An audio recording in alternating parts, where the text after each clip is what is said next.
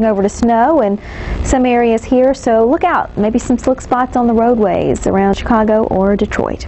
Here's what it looks like on the radar picture. Again, we've got some wintry precipitation on our map and some storminess here through southern Illinois, getting some thunderstorms rumbling through, but to the north you may be running into some snow or maybe even some icy conditions. But again, through southern Illinois, getting some lightning strikes here, so some rumbles of thunder, some rain, some thunderstorms.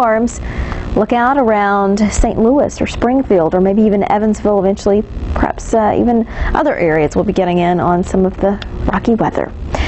The big picture across the U.S., the Northwest getting some rain, some snow. We are getting snow, of course, for the higher elevations.